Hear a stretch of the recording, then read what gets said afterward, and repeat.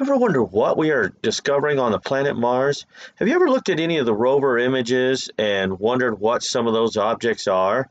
Well, here at the Inhabit Mars channels, we actually take a look at these rover images, and we have a team of anywhere from 4 to 6 on any given image to look at these and try to decipher what these things are in these images.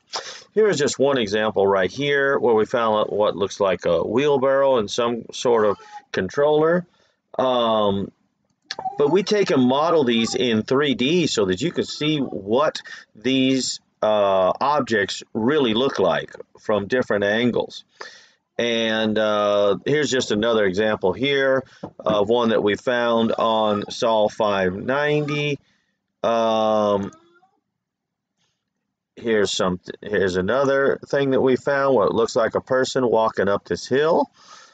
And this is the latest one that we're working on here. This is from Sol 2967, and this one's pretty exciting because we found a lot of things in these images. And like I said, we model these in 3D, and this one is still in the works, but you can kind of see the shape of these buildings and stuff that we found in there.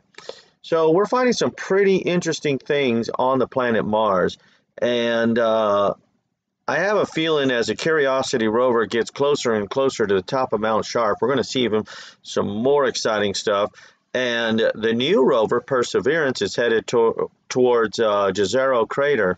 And I think we're going to find a lot of interesting things in that too. So if you've ever been interested in Mars and some of the things that's being discovered on the planet, take a look at our channel and see the work that we're doing.